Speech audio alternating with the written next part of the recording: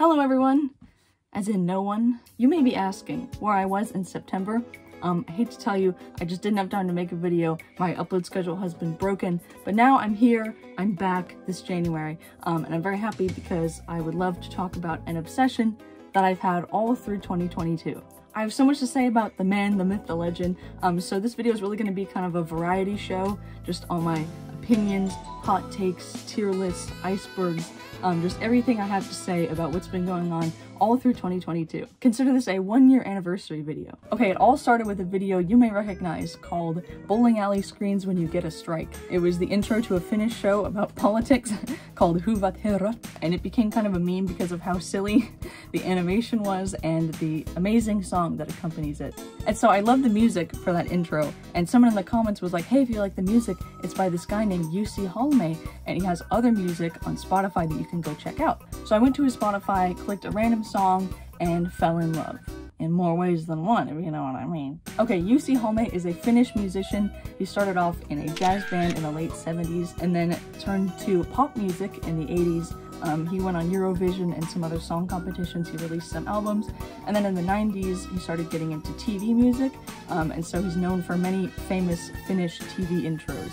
And now he still makes music. He's making lo-fi, which I think is lovely. He's having a Jussi renaissance in the late 2010s. So since December 2021, I've been listening to his music. I follow him on Instagram. His music is amazing. The man is fantastic. And I don't just love him because of his quintessential 80s Finnish charm. His music is a lovely mix of jazz, funk, soul, and city pop, if city pop was in Finland instead of Japan. I just love it. In fact, because of Jussi, I've actually started learning Finnish this past year, just from transcribing songs and reading articles about him and watching obscure Finnish TV programs, and now I have Finnish on Duolingo. I also have to make a quick disclaimer. There might be a lot of Finnish words in this video, and some of them I can say with the English approximation, like for example, katson elisen. You can just say katson elisen. Sounds fine, right? But some names like aikar, I can't even say it without doing the accent. Aikarakkalden. Some of them I just cannot bear to say in an American accent, so you'll be subject to me busting out my Finnish accent to say some of the words. Bad or good, I don't speak Finnish. Look at this one. Oh my god. Katsot yötä tummaa. Wait, let me try it again. Katsot yötä tummaa. This one's so hard to say. Katsot yötä tummaa. How do you say that in an American accent? You can't. I'm sorry.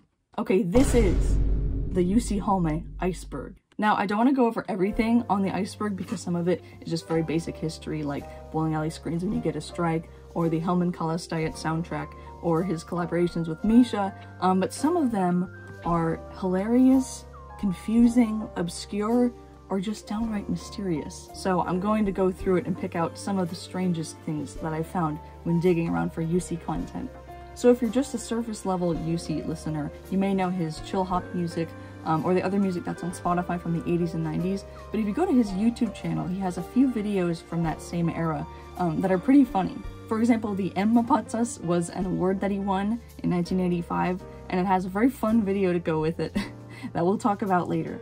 The Jussi Halme Groove Band is just his band that he performs with now, still doing jazz and funk content. Tutu refers to a Finnish newlyweds game show that Jussi and his wife went on in 1995, and he has the full clip on his YouTube. I've seen this video like 1,000 times, and I don't know why, but I just love watching it. Joo, eli mä tiedän kyllä, että siinä on kaksi vaihtoehtoa, että se on joko tää Kankkunen tai Virtanen. This is where Jussi coined the phrase that you'll hear me walking around the house just saying at random, se on aivan täysin älytön.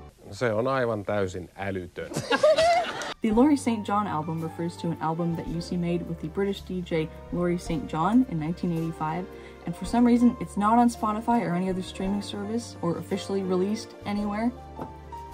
Maybe we should get on that? I could only find it on YouTube. The album, lovely. I'm still looking for it. If you happen to see it, like the physical vinyl, send it my way. Just bring it to me. Karen and Helena Miller are both singers that Jussi produced music for, so their music is very heavily Jussi produced. So they're basically Jussi songs, they're just not released under his name. For example, the fantastic Dancing in the Night and Boy Can't You See, so good. Which reminds me, I actually have a Helena Miller album on the way coming to me right now that has Jussi produced music. I can't wait to hear it. Jussi went on Eurovision twice, once in 1987 and once in 1990, and both of those performances are on YouTube, so you can watch them. In 1990, he performed the song Katsot Ylä Tummaa. You see how hard that is to say? And that one is pretty normal, but the Hei Me Lennetaan video from 1987, it's so good. It's so good.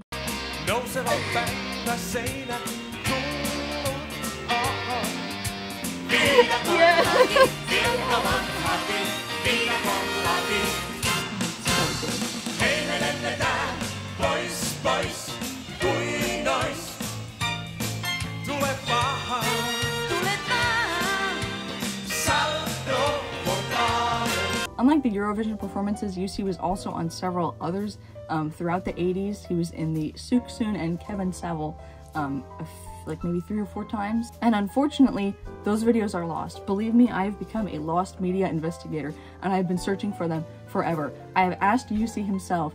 He doesn't have them. I've looked everywhere online. I've changed my search engine to Finnish as my main language. That was really useful. I have searched archives, newspapers, everywhere.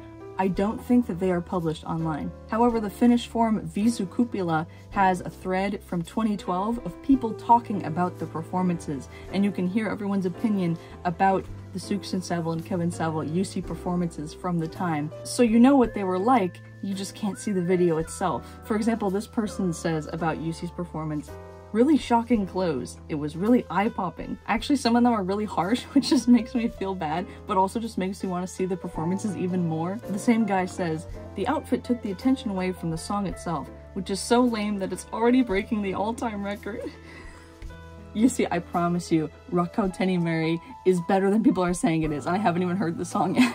The newspaper wall refers to a wall in Jussi's house that has newspaper clippings of every single time he's been in the newspaper. I would really love to have copies of all of them, but I don't know if that's gonna happen, so I took it upon myself to go online and create an account on Helsingin Sanomat, which is the big Helsinki newspaper in Finland. So I've actually been paying them money in euros just to be able to go on and check their archive for any mentions of Jussi. The thing is, Helsingin Sanomat, also called HS, or in Finnish, it's ho-ass.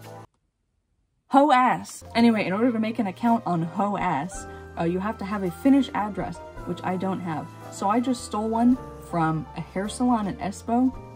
I hope neither the newspaper nor the hair salon noticed that I've done that, but that is how I've been able to get all my fresh Jussi content. Anyway, I dug around and I was able to find a few articles that are pretty interesting that I'll talk about in a second. Okay, so the bottom of the iceberg is personal mysteries that are confusing or obscure or just don't make any sense to me or are just like entertaining in their obscurity. So here they are. The Emma Patsas mystery refers to the Emma Patsas 1985 video that Jussi has on his YouTube.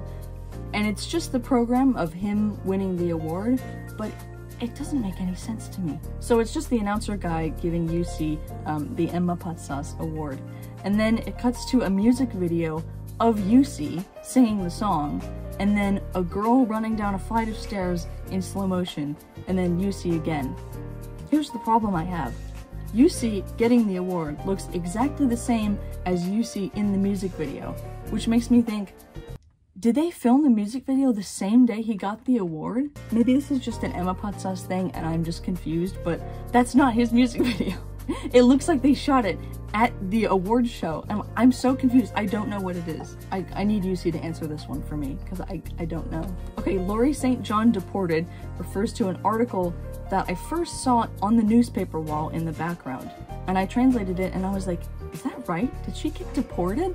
And I looked it up and I found the article for it, and yes, she did. Something about her passport meant that she didn't have clearance to stay the time that she was there, even though it was like a one-day difference. And so the police showed up, like took her from the airport, and they called Jussi and Jussi had to go pick her up. It was very weird. Jenny Thomas is a name that's been sort of mysterious to me because I see it on some of the lyric writing credits for some of the songs, but I seem to have no idea who she is. By the English sounding name, I would assume that she was just like, I don't know, a supervisor for English or for writing the lyrics or something. But I recently found an article in the archives that confirms that Jenny Thomas is Jamaican and that Jenny Thomas was at one point Jussi's girlfriend. This is tea! Okay, the Jämsä. See how hard these are to say? Okay, the Jämsä record release refers to another article that I found through the archives of Esa Lehtinen and a few of his friends and Jussi, and apparently they'd all like produced an album together or something, and so they went out to have this party and there was an article about it. I just think this article is funny because it produced one of the best, maybe the best Jussi image out there. Look at this Jussi bling! I love this! Oh my gosh, he's such a baller. What a Horse refers to a rap single, I believe, that Jussi helped produce with someone else, and it's on Spotify in Finland. So it's not on the Spotify that I can see, and there's very little information about it online. Like, I'm really confused. All I can see is this picture, which is really funny, and evidence that it has something to do with horses, but I seriously have no idea. And the last piece of the Jussi Halme iceberg I want to talk about is young Jussi making bread. This just refers to a really random quote in an article about the Halme family, about how Jussi used to bake bread for his mom in the morning. It's like the most random Jussi fact ever. I think it's fantastic. Okay, I have some Jussi hot takes, some opinions that have been boiling beneath me ever since last December, and I have basically no fan base online that I can talk to get all these opinions out. So here we go. Number 1, Autumn Gold, greater than sign Funny Funk. Don't get me wrong, I think both songs are amazing, but Funny Funk is the one that got all the attention, and I hear nobody ever talk about Autumn Gold, which is kind of sad because in my opinion, I think it's the better song. I just think it's very pretty. But like I said, they're both good. Okay, I have one that just says Jussi is hot.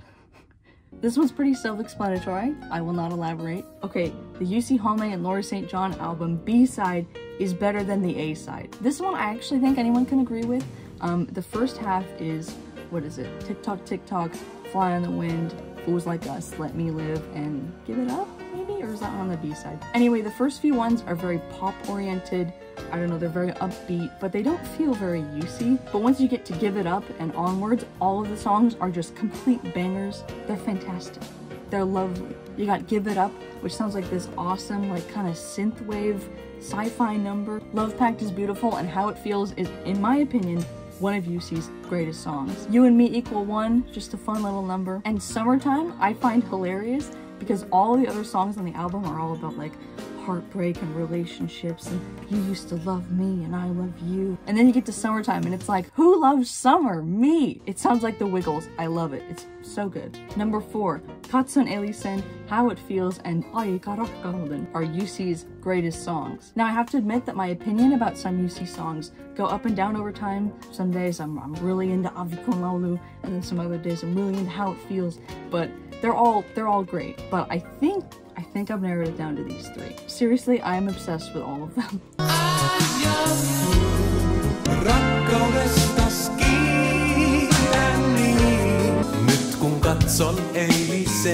Number 5, Jussi is a great singer and he never gets credit for it. I know that singing isn't Jussi's cup of tea, put it in his own words, but he has a beautiful voice and no one ever talks about it. Like Katson Elisen, some of the Laurie St. John songs are like, wow. That's beautiful. I just think it's an underrated piece of the Jussi history and I feel like it needs to be highlighted.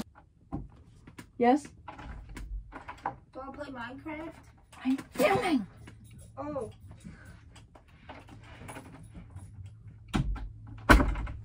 And last but not least, Jussi Halme mustache equals good. I just think it adds to his look so much, brings them all together. He's so iconic. In my opinion, 80s Jussi is not 80s Jussi without the stash. I also just wanted to share a fun story that I had related to Jussi. So before I heard the Laurie St. John album, I had heard about Tick Tock, Tick Tock and Fly in the Wind, and then I was browsing Discogs and I saw that single online, and I thought, it's nowhere online to listen to. The only place I can hear it is right here. So I bought the album. It was 60 bucks. Then literally minutes after I placed my order and 60 bucks came flying out of my wallet, I looked online and I found the entire album for free, including those 2 songs. So I had just wasted 60 bucks. But I thought, hey, the physical copy's pretty fun too. I won't cancel my order, I'll just keep it. This ended up turning into a 6-month saga because the record went missing in the mail. Basically what happened is I received a record that was not my record, and my record actually went to a guy in Belgium whose record I had. So I had this constant exchange over the course of half a year with the Germans trying to sort out when to mail things back and where to mail them, and they got returned back to me a few times and returned back to them. Finally, it was all sorted out. And I actually ended up getting my money back because the record was lost in the mail and I never got it back. But I gained some German friends in the process, and I just think it's kind of sweet what happened. Also, I just want to say that I've talked to Jussi a few times on Instagram. From all the programs and interviews that he's been on and all his social media presence, he just seems to be just a wonderful person. Just a sweet, friendly Finnish golden retriever. And I love him. Okay, I think that's everything I have to say. I have unloaded everything that I need to get out. Please go check him out.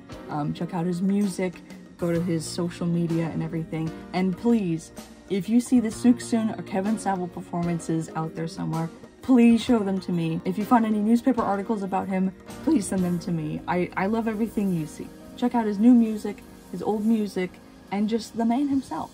Okay, I don't know how to end this video. Do you like how I wore Finnish colors today? That was intentional. See you later. Hopefully this May, huh? Actually, I do know how to end this video. For my flute final, for a flute class that I took last term, I did a cover of Aika Rakkauden, and it's atrocious.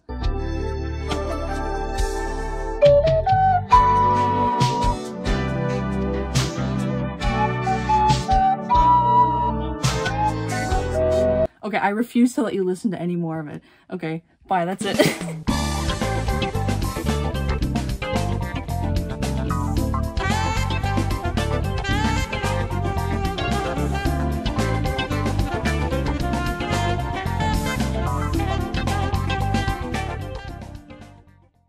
Katsot yötä tummaa. Katsot yötä.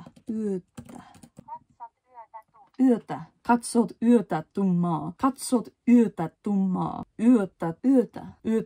Should I just stop? Okay.